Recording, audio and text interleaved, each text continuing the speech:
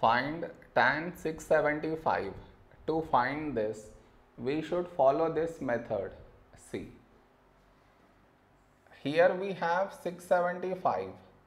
Now we should check 675 lies between which two multiples of 180.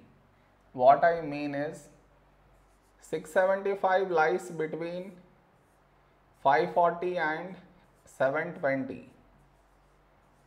This is 180 into 3, this is 180 into 4. Between these two numbers 675 lies.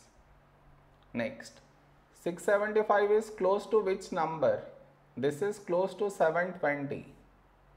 So in place of 675, now we should write 720 minus 45. So this will become tan. In place of this, now we write this 720 minus 45.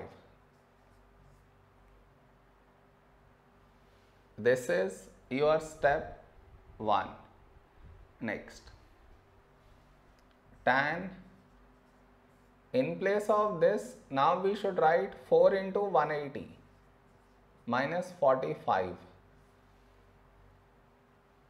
Next, here we have 180. So tan is not going to change, it will remain tan. And inside we get this angle 45. Now the question is, will we get here plus or minus? To answer that, we should look at the number before 180, that is 4, and 4 is even, and all the even multiples of 180, they lie in either in the first or in the fourth quadrant.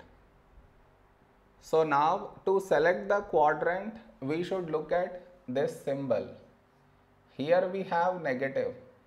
That means angle lies in the fourth quadrant, and in the fourth quadrant tan is negative, so we should put negative.